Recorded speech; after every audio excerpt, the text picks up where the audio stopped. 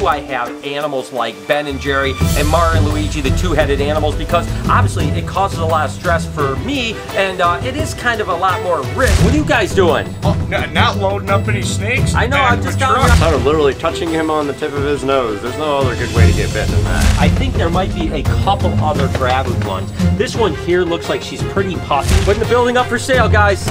We're out of here. File caught, mean as could be. I think it was the first bad bite I ever actually had. It's absolute mayhem. Hey, good morning everybody, and welcome to the vlog. You may remember my two-headed snake here, Ben and Jerry, a week or so ago regurgitated. So I wanted to give you a quick update. They are doing absolutely incredible. We skipped meals this week. We haven't handled, I mean, other than right now handling, been leaving it alone. We're gonna feed it in a few days, but it's looking incredible. I think it's gonna be completely fine. But people ask me, and even I sometimes wonder, you know, why do I have animals like Ben and Jerry and Mario and Luigi, the two-headed animals? Because obviously it causes a lot of stress for me, and it is kind of a lot more risk when you have an animal that is polycephaly with his conjoined twins. So I'm going to talk a little bit about that. But beforehand, I want to show you the new merch. This is actually Salt merch, Salt Life merch. We also have Salt and Pepper merch. Barczykboys.com. Going to be on sale for the next maybe 10 days or so. So make sure you get you some. I'll put a link in the description, as well as pinning a comment up top. Again, only about 10 days. We'll ship before Christmas. So hey, these make great Christmas presents, as you know. But back to two-headed animals. We all know that I've had my tragedies when it comes to two-headed snakes. I mean, you know, we had Laverne and Shirley, we had Cookies and Cream, and then of course we had Rick and Morty, the two-headed turtle. Now I'm happy to say that Mario and Luigi, the two-headed snapping turtle, are doing so well. They're eating like crazy, they're growing like crazy, they are absolutely adorable. But you know, it is a risk when you have a two-headed animal, because obviously when they're conjoined twins, there's a lot of other things going on, and a lot of times the attrition rate or just the survivability rate is really, really low, because the majority of them don't make it to a year old. Now, I will say that I'm pretty optimistic about these guys here because of how unbelievably hardy they are. I mean, they eat like crazy, they move around like mad, so I'm pretty confident about these guys. But the reason I do two-headed animals is, no matter how much a cool animal like Honey the piebald ball python, and don't get me wrong, this animal does attract a lot of people because it's piebald. Look at the big white splotches on it. It's incredible. But the fact is that it's only attracts so much curiosity, right? People are gonna be like, that is a beautiful snake. But when they see a two-headed turtle, they see a two-headed snake, it's a completely different reaction. I mean, last night we had like 50 kids in here on an event, and literally every kid was freaking out about Ben and Jerry. We didn't pull it out, but they were looking through the cage, and that's all they could talk about. And then they saw Mario and Luigi, and they go, oh my God, a two-headed turtle. It created a ton of excitement and curiosity, and that's what it's all about. Yes, there's a lot of risk, and I put myself through a tremendous amount of stress. I mean, obviously when something goes wrong with Ben and Jerry, like a regurgitation a week ago, I am flipping out. Whereas if it was just a normal Cal King, I'd be like, yeah, it happens, no big deal, we'll be fine. Next week it'll eat and it'll be all right, you know? So I go through a lot more stress. The animals always are a lot more delicate, so we're always stressed out about it. But I think it's worth it, right? Because, I mean, they are such a draw, and if that draw can get people in the place that we can teach them about reptiles, it's a complete win. It's usually pretty quiet around here because Eric and Mary are out, but I hear them downstairs. No idea why they're here, so let's go take a look. Hey! Hey! What are you guys doing? Oh, not loading up any snakes? I know, I'm just telling you, I figure for sure you guys are, yeah, you're stealing everything. We're actually gonna take a quick break. You know, it's a long take a break. Take a break? No, I know. We're here to work. We're here to work. We just had to get caught up. You know, with Kelsey being gone, we just want to make sure everything still gets 100% of the attention it deserves. I already got bit by a retic. What? You missed that. Which one? Yep. That Lucy's baby. Lucy's baby. She's supposed to be tame. I know it. I know it. Just Right. going to check it. Bam. I hope you guys are enjoying your day off. Oh yeah. No, it's pretty nice. Always snakes. Good time, man. Got my tour in the house. How are you guys? What's your name? Charles Gordon. Charles. I'm Kelly. Hi. It's so good to meet you guys. And you're from? West Virginia. West Virginia. Oh my gosh, you guys are awesome. I'm so excited to have you guys. Let's jump in and have a good time, all right?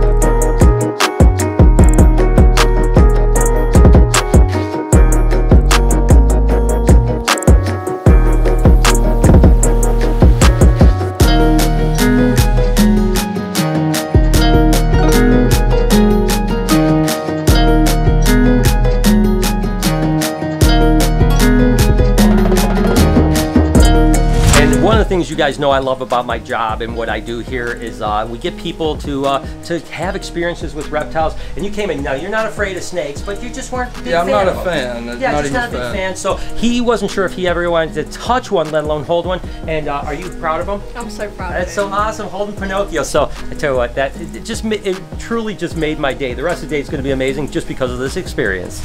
If you're looking for a cool leopard gecko, or a ball python, or a cool colubrid of any sort, whatever reptile you might be looking for, we have our annual Black Friday sale this Friday coming up from midnight to midnight. That's right, everything is up to 50% off at bhbreptiles.com. So if you're thinking about getting a cool pet reptile, I think it's the perfect time for it. Again, Black Friday, up to 50% off, bhbreptiles.com. Pushing my luck, basically, at this point. I know he's not too happy about me doing this, but you know, one big thing about these guys is that, like, you know, constant touching and constant sort of those little uncomfortable moments that you essentially would think that would make you get bit. I kind of have to test it. I have to be willing to get bit just to prove that I can't get bit.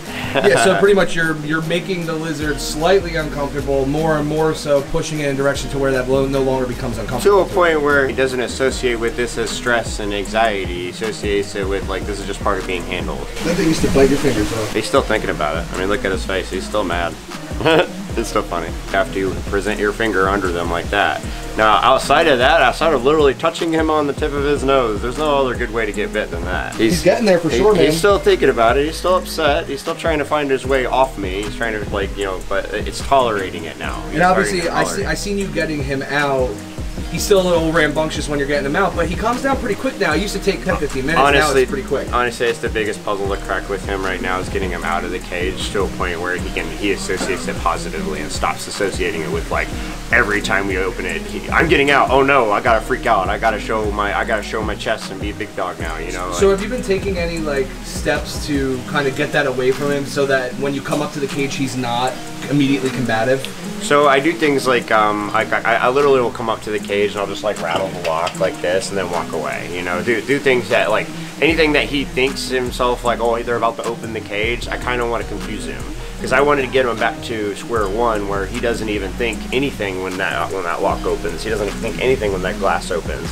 So, like, every time I rattle the lock, sometimes I don't even open the cage. Sometimes I open up the cage, I'll close it back up again and walk away and do nothing with him. All those sort of things, he hears it, he notices it, and I want to make sure that he doesn't think that's oh, I'm getting out every time. So, because obviously he's not happy about being out, but he's tolerating it enough to the point where we can hold it. So what are you guys doing again? So today, you know, we got this green anaconda Ivy. Everybody knows that. Of course, yeah. And I haven't messed with her too much, only a few times, you know. So you guys are gonna take her out? Yeah, and did you hear about her biting a couple people recently? No. I did. Yeah. No, seriously. It was like a 3-year-old kid during a tour. No, it's not true. Actually, that's not true. That's like, but seriously, be careful. I'm going to go ahead and put a link in the description to these guys. They're going to do it over on Noah's channel. I'm busy. I've got a lot going on today. Be careful. Treat my snake good. Don't hurt her at all. And if she's going to bite, just take it like a man, all right? I'll freaking let her have one if she bites me. No, you're not. Okay, you better not. Be good to Ivy. Okay, guys. All right. Link in the description. Now that we've had the Viper boas here for a few weeks, we're just kind of going through. A lot of them have been feeding really well. Again, we found that one baby. We didn't find any others yet. I don't know if they're down here. It's a big basement. We might come across them. Totally a bummer. But I will say that I think there might be a couple other gravid ones. This one here looks like she's pretty puffy. You can see how bulgy she is right here. Definitely a very beautiful animal. So I definitely have to somehow get a different system to where if these guys have babies, they don't have them all over the place. Again, look at the size of that animal right there. And you can see just how unbelievably swole she looks right now. I would say for sure that she's gravid, but again, it's really hard to say because I don't know a whole lot about Viper boas. And then this girl for sure, I mean, look at that thing. That is just ridiculous. You can see the bulges just popping out right here. So this one looks like it for sure. So I'm gonna have to definitely switch these out of these cages so that we have a place where, you know, they don't get out. We don't want that to happen. Another litter of babies and have them all loose over. But nevertheless, looking good. Absolutely loving these Viper boas. And with any luck, maybe we'll get a couple more litters and have some more babies to raise up. Dude, you know I was talking about those little house centipedes, the leggy boys? Yeah, Mr. Leggy. I opened up slide open the tub. There's one sitting in there. Not Mr. Leggy, a different one. A different one in your shop. In here? I have it. No. I captured it. Is it there? Dude, I swear to God, dude. Let's go look. We have to leave. We have to move buildings. I know, we're gonna have to leave. There's not supposed to be any Mr. Leggies in here. In with the snake, just chilling there. Oh my I gosh. couldn't believe it. No way. But it's like you said. Look at that. It's a baby. Don't hand it to me. I know, it's a little one. Hand it to me. Oh, I don't like it when it crawls. Oh my gosh, I tell you, oh my gosh, this is. You know what? This was into my building. Yeah, I know. These things are This is so unsafe freaky. work environment. All right, man, we're moving. Putting the building up for sale, guys. We're out of here. I have this little rack over here that I always call like my hodgepodge of snakes, just because it has a bunch of really cool stuff that doesn't fit anywhere else in the collection, so it's kind of cool stuff. I absolutely love it. This, believe it or not, is just a normal Colombian boa constrictor, but look at the pattern on it. This isn't a jungle. This is something completely different, and there's actually a few of them that were produced in this litter that a friend of mine produced, and I thought, well, I'm gonna go ahead and raise them up. They're just so cool, and again, I don't know where it fits in the future plans, but it is super awesome. And then, of course, speaking of boas, I have this Guyana red-tailed boa. These are true red-tailed boas, and whoo, doggy, that is one gorgeous snake. I just love these guys. Guyana red-tailed boas were one of the first snakes I ever had. I think the fourth or fifth snake I ever bought when I was a kid was a Guyana red-tailed boa. It was a wild caught, mean as could be. I think it was the first bad bite I ever actually had from a snake. I remember getting railed and bleeding like crazy. I think it was either maybe the second or third bite I had ever gotten, and it was a pretty bad bite. I'll never forget that day. And this is actually a Suriname red-tailed boa. So much like the Guianas, these guys get a little bit bigger and are unbelievably beautiful. I mean, just look at the richness and beautiful texture of that tail. Whew, I tell you what, I have loved red-tailed boas since I was a kid. Never once have I produced a true red-tailed boa in my career. So hopefully I'll get lucky and maybe breed these guys down the road, because that would be an achievement for me personally that I couldn't even tell you much about. And then of course we have Marshmallow, the ivory Burmese python. Just beautiful, I love it. Not exactly a white snake, more like a yellowish white snake, but nevertheless unbelievable. Getting some size to it, super tame. This is definitely going over into the expansion at the Reptarium because people are gonna love handling it. And again, a handful of other things in this hodgepodge rack, but I love all of them. They're all really special animals to me. All right, it's about time to open up at the Reptarium. Looks like there's a whole bunch of people outside, a bunch of kids, so should be a really fun time, that's for sure. You guys ready for this or what? You guys excited? A little nervous. Little nervous? It'll be Don't fun. be nervous. It'll be This will be fun. This is going to be absolutely amazing. You guys ready? Tell me when Yes. you're ready. Ready. Okay, let's do this. Hey guys! Hi guys! Come on in, guys. You guys can figure out how to get in here. Come on in, guys. Come on in. Oh my gosh. How are you guys? Hi, how are you guys? Hi guys. I know it's cold out here. It's really nice and warm. Hi guys. How are you? Hi, how are you? Good. Oh, my daughter followed you on YouTube. She's so excited. Yeah, awesome. She's We'll like, have a we great know time. him. Oh, that's Oh my awesome. God. Well, we'll have a great time. Hi, how are you? Oh, hi. What's your name? Lucy. Lucy. It's like we'll have a good time, all right? Thank you, guys. I'm not sure if I got that last take, Jay, so this is a new one. So every time we get out the snake, a bunch of kids just kind of swarm around. It's so much fun. We got sunrise out over here. Hi, vlog.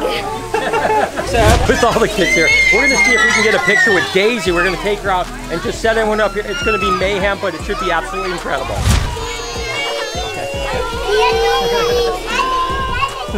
It's absolute mayhem. Just shut down at the Reptarium. What an absolutely banger of a day and night. I mean, we had such a good time over there. If you guys enjoyed this video, can you do me a favor and hit this video over here. Just another cool Reptarium video. Here's an entire Reptarium playlist if you guys want to see what's going on over there. Over on this side, you could click that subscribe button if you don't mind. And while you're at it, turn those post notifications on. Have an absolutely wonderful day, and you better be kind to someone. I promise. I'll see you guys tomorrow.